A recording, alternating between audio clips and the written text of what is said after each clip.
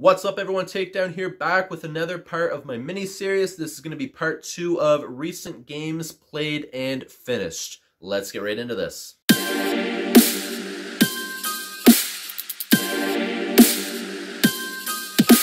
Okay, so as you guys know, I have a huge backlog list on my PS4 of games that I want to clear up. So expect to see more videos like this in the future, talking about recent games that I've played and finished. So for this video here are some games that I recently purchased that I just started playing right away and ended up finishing them really quick. Some are ones that I've been playing and working on for a while. So let's just get right into this. Up first, we're going to start off strong with Titanfall 2.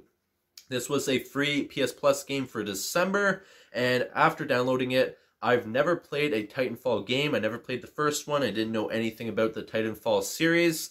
But it is almost like Call of Duty Black Ops 3 with the sliding, the wall jumping, and the double jump. So I was used to the mechanics right off the bat. The weapons that you can use are awesome. But what I enjoyed most is using the Titan. There's different weapons for each Titan, and I enjoyed the shotgun the most, I feel, because I'm used to playing with shotguns in shooter games anyways. So the shotgun for the Titan was the best in my opinion. But just playing as all the different Titans and earning so many trophies for campaign mode was a lot of fun. The story for campaign mode was phenomenal. I really enjoyed it. However, the campaign for Titanfall 2 I felt was a little short. I felt like they could have made it a little bit longer. But the Titanfall series is supposed to be an online mainly game. The first game was apparently all online. There was no campaign. And for the second one, they decided to make campaigns. So I'm more into campaign games. I don't really care for online too much anymore. So the fact that Titanfall 2, they had campaign in it, I'm glad that I started off with Titanfall 2. Online was fun too. I literally played one match and got all of the online trophies. There's only 3 online trophies, so I feel like if it is an online game, they should have had more online trophies. But regardless, the game is a lot of fun, and I finished it fairly quick. Of course, I had work, so I finished it in a few days. But it's definitely something that you can finish in 1 or 2 days max. Next up is Battlefield 4. I purchased this back last summer 2019. And I purchased it because it was on sale for about $5. And the main reason that I purchased it is because I wanted a game to play in the winter whenever my hours are slow at work. So I basically just added it to my list of my backlogged games. So after beating Titanfall 2, I wanted something else that I felt was going to be quick and easy to play and beat the campaign for, and Battlefield 4 was that game. Battlefield Hardline, which is the Battlefield game I played previous, which I purchased around the same time for $5. Hardline I felt was trash. It was just a very poorly constructed campaign mode altogether. So Battlefield 4, I was kind of leery on. I didn't know how I felt and how it was going to hold up. But it was honestly phenomenal. The story is amazing. The gameplay is awesome. The weapons in the game are awesome. The story is great. So everything about Battlefield 4 I felt was on point. The trophies were there. You could go back and replay certain parts to get the rest of the trophies. I got quite a good amount of trophies on the game, which is, of course, something I love whenever I go and purchase games. I want to get as many trophies as I can for that game. But the campaign mode is awesome, and I ended up beating it.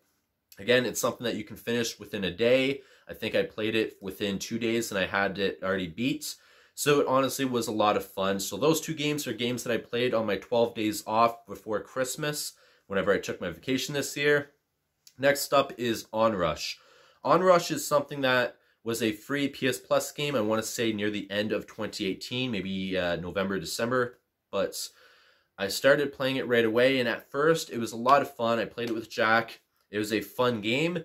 But once Jack started going back to school, I started to play it a lot more myself just to earn as many trophies as I can. And I basically blasted through the game and got to the point that there was only 1 trophy away for platinuming the game.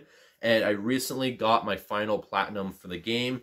I got the final trophy, which I just had to finish 1 more race.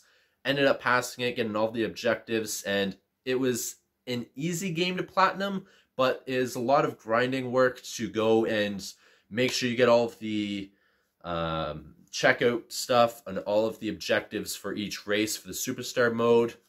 Some of the Superstar mode, I think the max that I had to replay one of the races for Superstar mode was twice, just because some of the objectives You have to get 3 objectives finished in the course of the race or the course of the tournament, so it was a little bit challenging, but the max that I had to replay a single one was about 2 times, so it wasn't too hard.